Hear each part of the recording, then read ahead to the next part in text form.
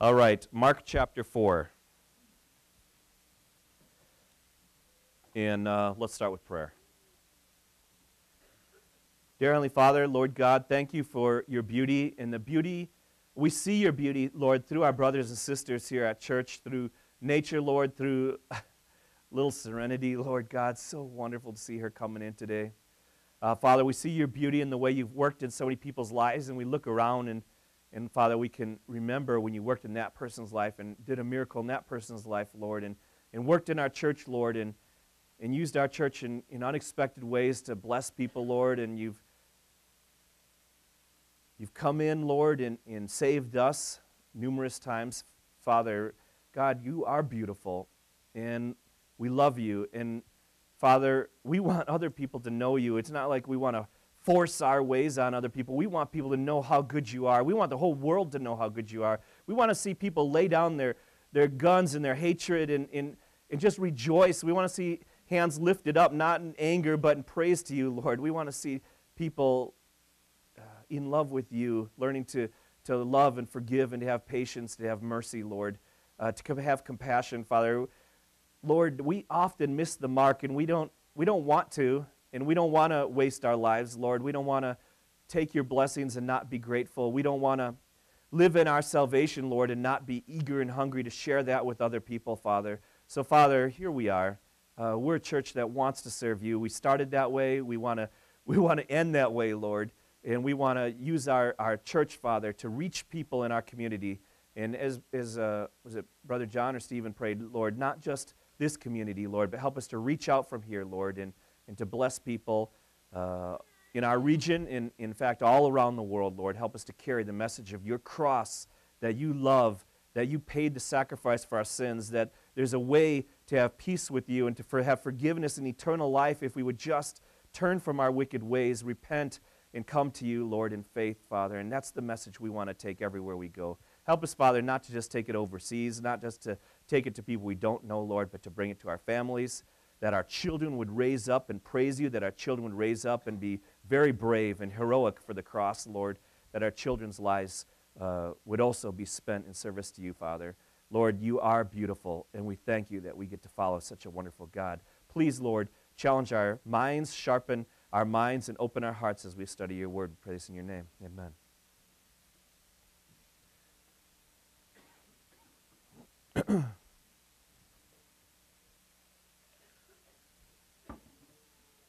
All right.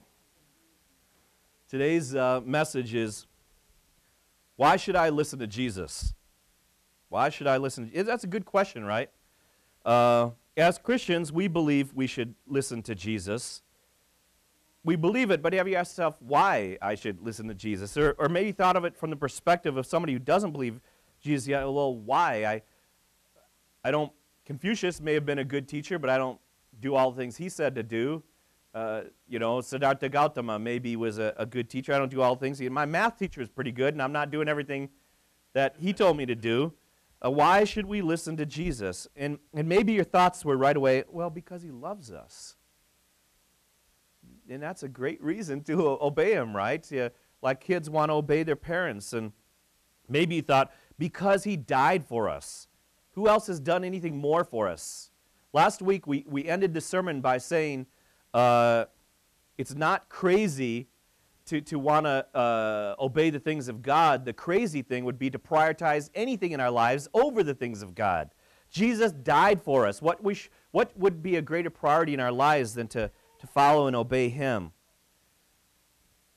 Many of us probably, if you're honest, right, you're going to look at your own life and why should I follow Jesus? And you're looking at your life and say, well, why not? I can't do any worse following Jesus than going my own direction, so why not follow Jesus? I know that whenever I do things my way, it's a dead end. I know I bring a lot of suffering on myself. I bring suffering on the people around me. I can be awful silly, foolish. I can be awful hard, difficult. Why not follow Jesus? His way's got to be better than this, right?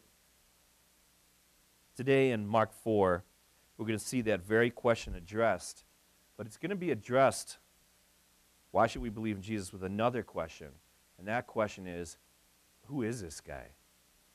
Who is this guy? Because the answer to that tells us why we should follow Jesus. All right. Hopefully everybody's turned their Bibles to Mark 4. I think there's something beautiful about holding your own Bible to open up to the chapter to get used to find your way around the Scriptures. I think it's wonderful that we have phone apps and whatnot to have your Bible on. That's awesome. But when you see somebody walk into a restaurant or something, they're carrying this, you know what that means. When they're carrying their iPod or Kindle or whatever, you don't know what that means. This is a beautiful thing to have on your desk, to carry around with you, and to familiarize yourself with. And guess what? The batteries never die. So Mark chapter 4, and we're going to see Jesus do an astounding miracle that causes even his disciples to rethink what they knew or what they thought they knew about him. But before we go there, we're going to see Jesus teach several parables, some important things. I want you to just reflect on what I just said. Imagine you're in that first century church. Remember we did this with the book of Matthew. You're in the first century church. There are no scriptures yet. You have some letters from Paul. We know those are scriptures, but there's no gospels yet. And you get the book of Mark, and you're going through this, and you realize Mark's moving fast. He's trying to teach me who Jesus is. He wants me to know who Jesus is. And we get to this chapter, and Jesus starts teaching. Now, who's Jesus? Real quick. Son of God, right? God incarnate, God in flesh. God, creator of this huge, gigantic universe. God coming down to our little mudball, speck of dust planet. He says, I want to teach you guys some things about the way heaven does it. Not the earthly mentality, not the human mentality, the way heaven does it. So as we're reading through here, don't just think, yeah, I read this before. I heard this when I was a kid. This is God coming to earth, and what does he have to say? What is he going to tell us?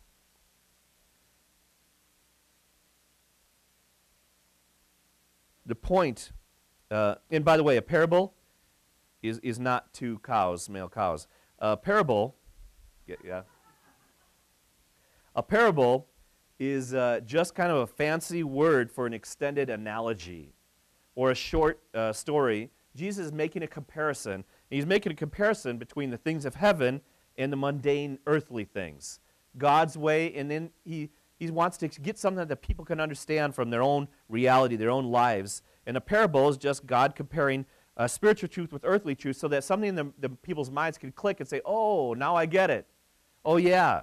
The point of using these parables, these analogies, is to make people think, to help people arrive at truth. Jesus said, I came for truth. I came so that people would know truth. Sometimes I think it's overemphasized. Parables are a very important part of Jesus Christ's ministry. I think sometimes it's overemphasized that he only taught in parables. No, sometimes he said, get thee behind me, Satan. Sometimes he calls people a brood of vipers. I mean, Jesus could be jaw-droppingly direct. Jesus could be painfully direct. But parables, telling the stories to unlock people's thought process, was a huge part of his ministry. And so I want us to look together, read together from Mark, and we're going to look at 1 through 9. And again, remember, the early church fathers said that Mark is not putting things in chronologically, perhaps. He's grouping ideas together, stories that Peter would say. He's writing all this information together so that it flowed. Again, Jesus began to teach by the lake. The crowd that gathered around him was so large that he got into a boat and sat in it on the lake, while all the people were along the shore at the water's edge. He taught them many things by parables, and in his teaching he said, listen. That's the first thing. If there's a God who created 1 trillion galaxies, and he comes down and takes on flesh, and he says, now pay attention, that's a good clue that we should do what? Pay attention. Yeah, let's be aware, let's be alert. Listen. A farmer went out to sow his seed. And a lot of people think, oh, yeah, okay, got that. I understand that. As he was scattering the seed, some fell along the path, and the birds came and ate it up. Some fell on rocky places where it did not have much soil. It sprang up quickly because the soil was shallow, But when the sun came, the plants were scorched, and they withered because they had no root. Other seed fell among the thorns, which grew up and choked the plants so that they did not bear grain. Still other seed fell on good soil. It came up, grew, and produced a crop, sometimes multiplying 30, sometimes 60, some 100 times. Then Jesus said, "Whoever has ears to hear, let him hear." Whoever has ears to hear, let him hear. In verse 9, Christ is giving us. Christ, right there, is giving us his purpose for speaking in parables. It's not to hide or disguise the truth, but to reveal it to who? Those who are willing to listen, and that's the key. Brothers and sisters, this is a good time for a question. In my heart, in your heart, are we willing to listen? When we hear the Word of God taught, is our reaction to defend ourselves, to make excuses, to push God away, to say, not now, maybe later? Are we willing to listen? Are you willing to hear what God is telling us? Jesus said, whoever has ears and a heart to hear, then let him hear. All right, let's continue 10 through 12. Jesus says, whoever has ears to hear, let him hear. When he was alone, the 12 and some others, so there was other people besides the core, 12 there, around him, asked him about the parables. He told them, the secret of the kingdom of God has been given to you, but to those outside, those who don't have ears to hear, everything is said in parables so that they may be ever seeing but never perceiving, and ever hearing but never understanding. Otherwise, they might turn and they would be forgiven. Sometimes people read this and they say, wow, Jesus spoke in parables because he didn't want people to understand them. Have you ever heard that? Have you ever thought that maybe? Wow, Jesus was speaking in parables so that people would not understand them because they may be ever seeing but never perceiving, ever hearing but never understanding. Otherwise, they might turn and be forgiven, and boy, we wouldn't want that, would we? Do you think that makes sense? Yeah, no, you're right. Does not make any sense. He doesn't want people. He's going to come to earth and die for people, and he doesn't want people to believe. First, I want to ask you, what the heck are you thinking? Does that sound like Jesus? Does that look like Scripture? Where else in the entire Bible are you reading along and you start thinking, yeah, God sure don't want people to be saved. Woo! If this is out of step with the entire Scriptures, maybe that knee-jerk reaction says, oh, I understand this verse. Jesus taught in parables because he don't want people to understand. Maybe that's an unreasonable way to interpret it. Maybe we ought to read it in context. Firstly, in context of the entire Scriptures. For example, 2 Peter 3:9, the Lord is not slow in keeping his promise, as some understand slowness. Instead, he is patient with you, not wanting anyone to perish, but everyone to come to repentance. Well, okay. Well, that just proves there's a contradiction in the Bible. Well, let's go. 1 Timothy 2:1-4, I urge you then, first of all, that petitions, prayers, intercession, thanksgiving to God be made for all people, for kings and for those who are in authority, that we may live peaceful lives and quiet lives in all godliness and holiness.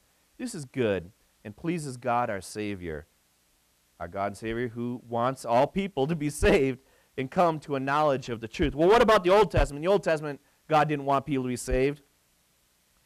Ezekiel 33:11, say to them, this is God speaking to his prophets, say to them, as surely as I live, declares the sovereign Lord, I take no pleasure in the death of the wicked, but rather that they might turn from their ways and live. Turn from your evil ways. Why will you die, O people of Israel? And I didn't say turn twice. God said turn twice. God is passionate that people would turn and repent. So maybe we ought to look at that verse a little differently. So the context of Scripture in general there is clear. God wants us to believe in him, trust in him, and love him. So if you don't get that, you haven't been paying attention. Or there's a stubbornness, you don't want to get it. And how about the immediate context of Mark 4? We just read in verse 9 that Jesus is saying these things To those who have ears to hear, let them hear. He wants them to hear if they're willing. And now if we skip down to verses 21, 22, and 23. Look down, chapter 4, 21, 22, 23. He was saying to them, a lamp is not brought to be put under a basket, is it? Or under a bed? It is brought to be put on the lampstand. For nothing is hidden except to be revealed, nor has anything been secret, but that would come to light. If anyone has ears to hear, let him hear. Jesus wants the truth to be revealed. So the general context of Scripture is clear. God wants us to hear from him and be saved. And the immediate context is very clear, both before and after this verse, that God wants us to have ears to hear. So what is Jesus saying here? To you has been given the mystery of the kingdom of God, but those who are outside get everything in parables, so while seeing they may see and not perceive, and while hearing they may hear and not understand. Otherwise, they might return and be forgiven. Well, it might help to know that Jesus is actually quoting from an Old Testament prophet named Isaiah, a great prophet in the Old Testament. Isaiah 6, and I'm going to read the whole context here. Isaiah chapter 6, 1 through 11. And this is the calling of a young Isaiah. The young prophet is being called by God to become a prophet. In the year that King Uzziah died, I saw the Lord high and exalted, seated on a throne, and the train of his robe filled the temple. Above him were seraphim, each with 6 wings. With 2 wings they covered their faces, with 2 wings they covered their feet, and with 2 they were flying. They were calling out to one another, Holy, holy, holy is the Lord Almighty. The whole earth is full of his glory. At the sound of their voices, the doorposts and the threshold shook, and the temple was filled with smoke. Woe to me, I cried, I am ruined, for I am a man of unclean lips, and I live among a people of unclean lips, and my eyes have seen the King, the Lord Almighty. Then one of the seraphim flew to me with a live coal in his hand, which he had taken with tongs from the altar. With it he touched my mouth, and he said, See, this has touched your lips. Your guilt has been taken away, your sin is atoned for. Then I heard the voice of the Lord saying, Whom shall I send, and who will go for us? And I said, Here I am, send me. First off, if God in heaven is looking down at the city of Janesville, and I read in the newspaper this week that only 51% of people in Janesville say they're affiliated with the church. And affiliated means, what do you call those? Christians, Christmas and Easter, Christians. Affiliate, only 51% are even going some of the time. You've heard me say before that if we took every church in Janesville and filled up every single chair for every service they alter, the vast majority of people in Janesville couldn't even have a place to sit down. When we want to grow the churches in Janesville, when each church wants to grow, they're not competing with one another. We are fighting to win the souls of the lost. We're not fighting other churches. We want their church, and we want every Bible-believing church to be packed out every single Sunday. That's our heart. That's our prayer. So when God from heaven is looking down at the city of Janesville and he says, who can I send? Who will go? We don't want to be the ones who say, too busy. When God looks down at Foundation Bible Church, I hope he hears us say, God, we're here. Please use us. We're here, Lord. We want to be used in your hand. We want to help people get to heaven. We want to see the power of God changing lives. We want to see hopeless people find hope. We want to find lonely people find community. Lord God, here we are. Please love our community through us. In the prophet Isaiah, he despaired. I'm not worthy. I'm a sinful man. I'm a part of a sinful community. God says, you are forgiven. And then God says, who am I going to send? He says, here am I, Lord. Send me. Aren't those words beautiful? I want you to think in your heart, brothers and sisters, have you said that to the Lord? In your workplace, in your school? How is Jesus going to reach your school? How is Jesus going to reach your neighborhood? God, I'm here. Could you use somebody like me? Lord, please use me. Lord, I want that more than anything. Help me to love people into heaven. Help me to bring the message of the cross to people all around me. Here I am, send me. Is that the prayer of your heart? Let it be the prayer of all of our hearts.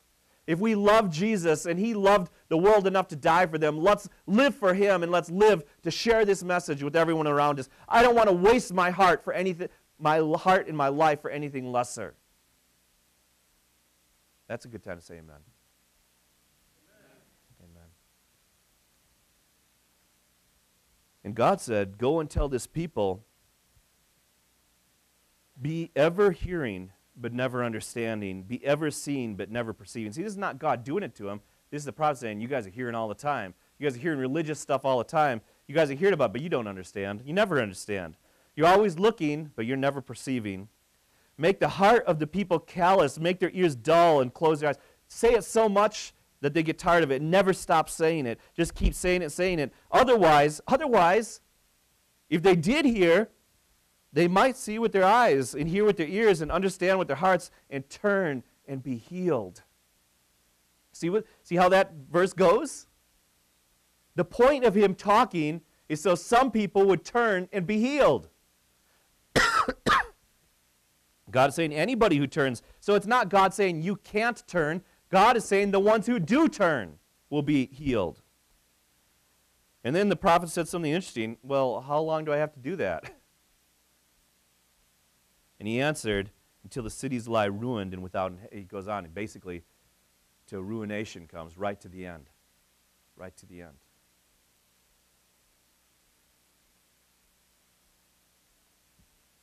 You want to do the Christian thing? How long do you got to do it? I've got to use my life that way. God, here I am, my time, my talents, my tithe. Use me, Lord. How long do I have to keep this up? Until the cities lie in ruin, until the end.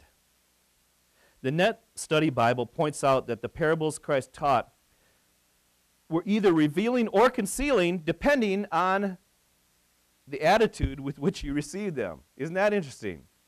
Jesus taught in such a way that they were either revealing or concealing, depending upon your attitude. Jesus knew Isaiah's calling. God basically told the people through Isaiah, tell the people, listen continually, but don't understand. Look continually, but don't perceive, because if you did, you could turn and be saved. Go ahead, be stubborn, and miss out on the good that's right before you. In other words, the people that Christ was speaking to in parables were outside the kingdom. It was his intent that those who were willing would listen, would hear the message and be saved. The good was right in front of them if they would only see it, only accept it. Okay, Mark chapter 4, verse 13 through 20. Jesus is going to explain this parable that he just had. Everybody awake? All right. Don't you understand this parable? It's kind of sad, right?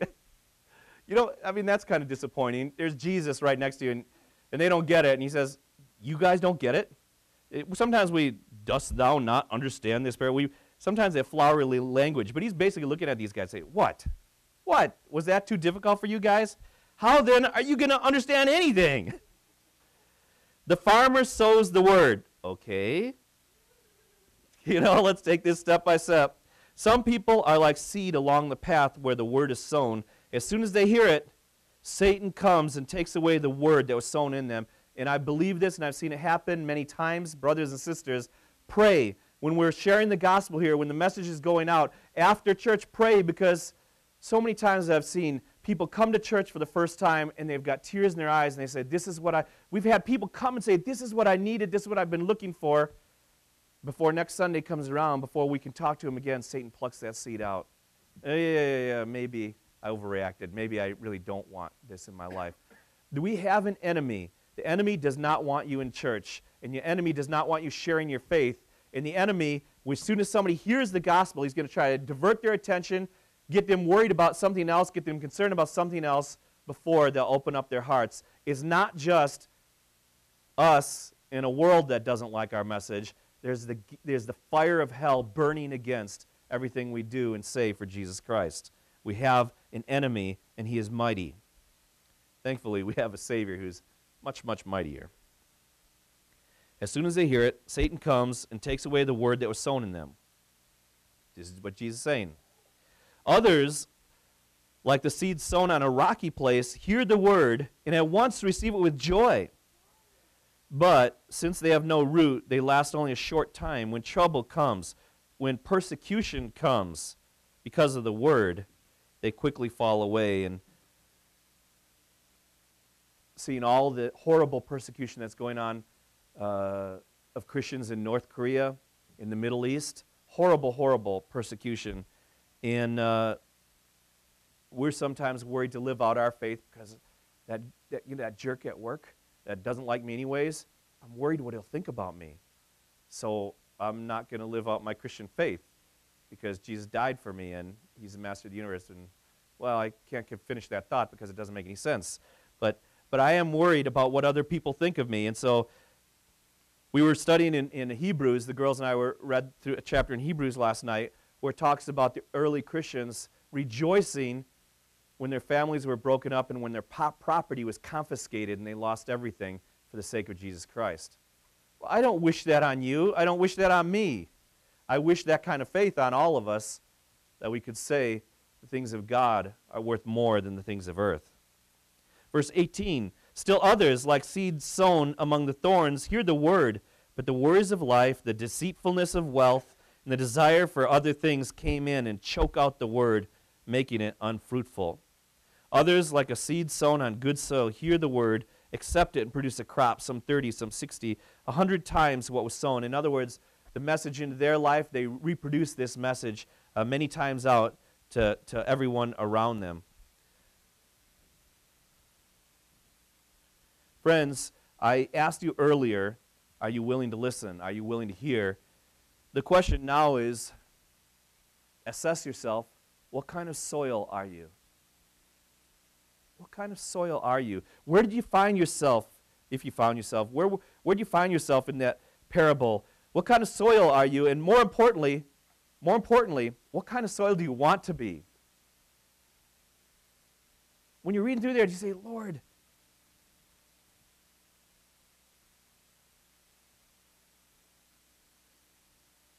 did you find yourself there or did you find yourself where you'd like to be? And as you read the passage, did you catch yourself saying, whew, safe. I believe in Jesus, so I'm safe. Or was there an ache, a burn in your heart on the inside? Lord, I want to be good soil. I want to be the good soil. Lord, I want you to do something in my life. Lord, I want to produce a harvest of righteousness in my life for you. God, please use me. I want to see people saved. I want to see people become Christians because of the way I live my life. Lord, let my life matter, God. Please let my life count. I want to produce a crop in my life 30 times or 60 times or 100 times what was sown into me. So, brothers and sisters, first question, do you have ears to hear? Second question, what kind of soil are you? What kind of soil do you want to be? All right.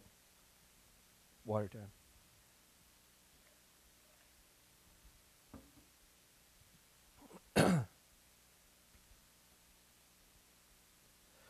Okay, continuing on from verse 21. 21 through 25. He said to them, Do you bring in a lamp to put it under a bowl or a bed? Instead, don't you put it on a stand? Well, what does a lamp do? It reveals things. It lights things. A lamp shows where there's darkness. Like if you have dirty hands, you can't see it in a dark room. You see it in a light room. A lamp can help you see the correct path to go so you don't bump into stuff and stub your toes. A lamp reveals. It shows the way like a lighthouse. And do you get a lamp and then you're going to put it under your bed or get a lamp and put it under a cover? What would be the point of the lamp? For whatever is hidden is meant to be disclosed. Whatever is concealed is meant to be brought into the open. If anyone has ears to hear, let him hear. Consider carefully what you hear. With the measure you use, it will be measured to you, and even more. Those who have will be given more. As for those who do not have, even what they have will be taken away from them. We are responsible to act and respond to what we know. We're not responsible for what we don't know, what we haven't been given. When we hear the good news, brothers and sisters, we have a responsibility to respond. Jesus Christ is Lord. I better bend the knee.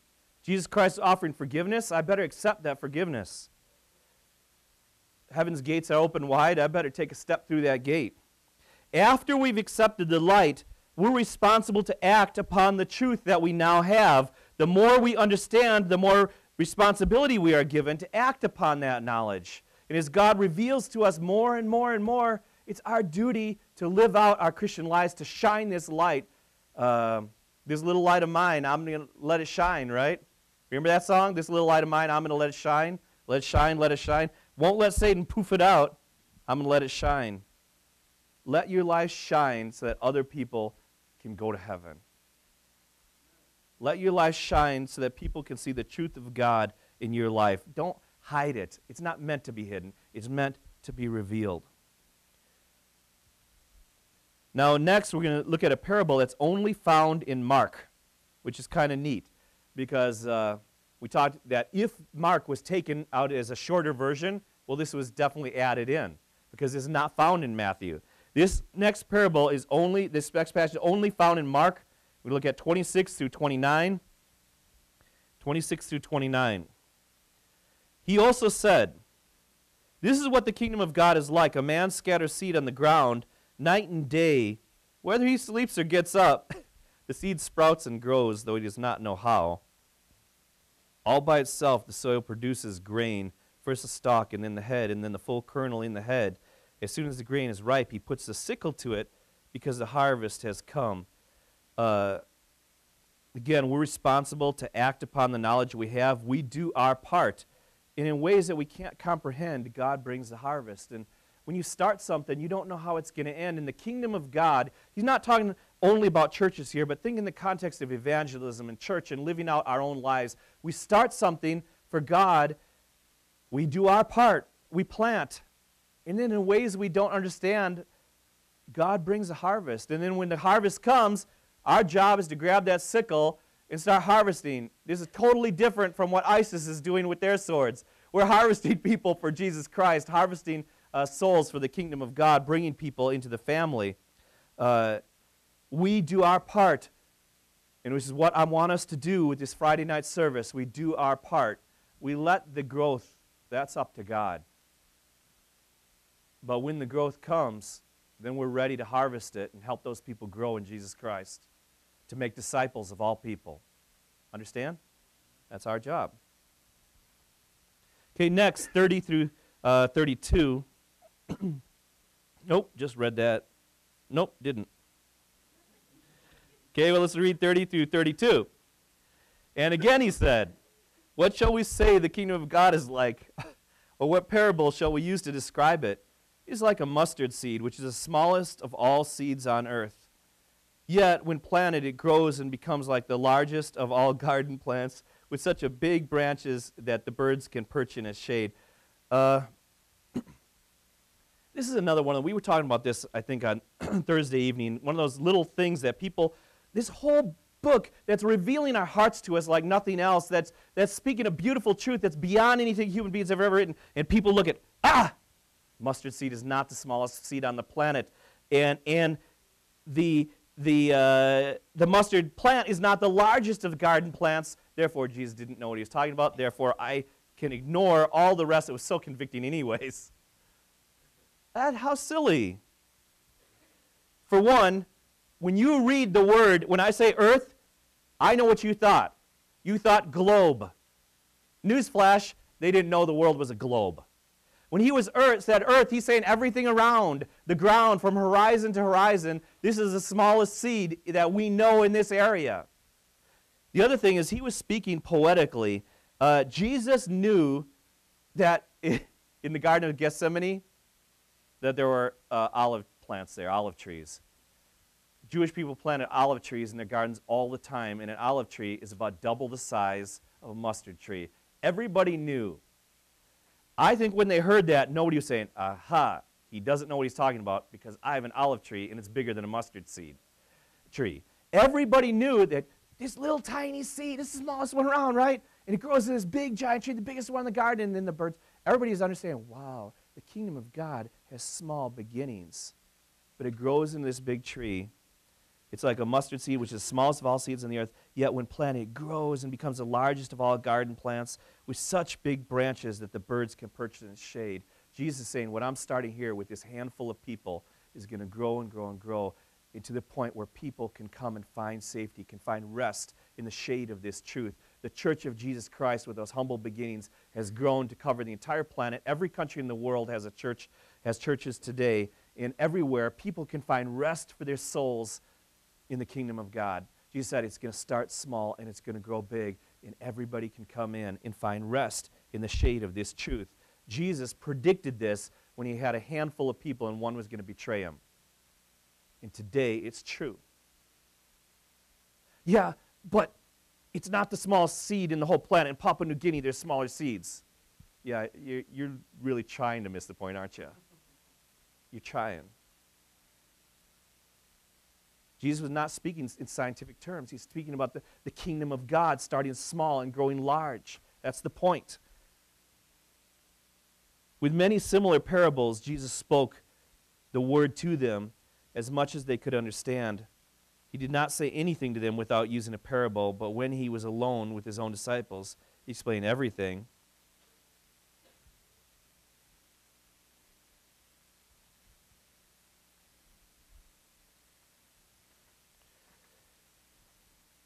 That day, when evening came, he said to his disciples, "Let's go to the other side."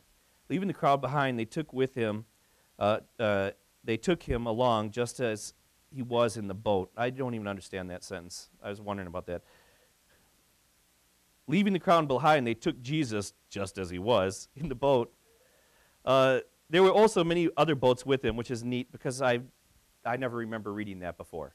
There was other boats with them out on the lake. People were going to follow him or something.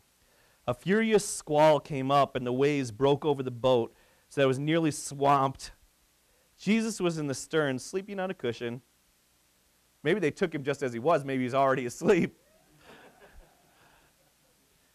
The disciples woke him up and said to him, "Teacher, don't you care if we all drown?" He got up. "Ugh.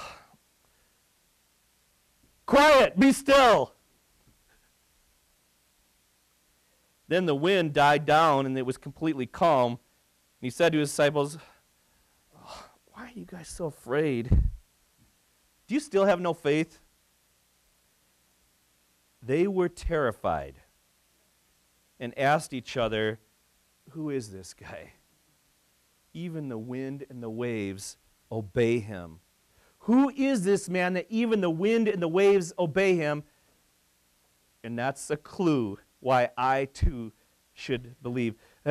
Jesus is wholly other, something alien, something bizarre happened. They are petrified, they are filled with awe. We started today's message by asking, why should we listen to Jesus? All his teaching, all these parables on the kingdom of God, and the answer is found in the question the apostles were asking, who is this that even the waves and the wind obey him? Who is this that even the wind and the waves obey him? That's our answer for why we should listen to Jesus as well. Amen.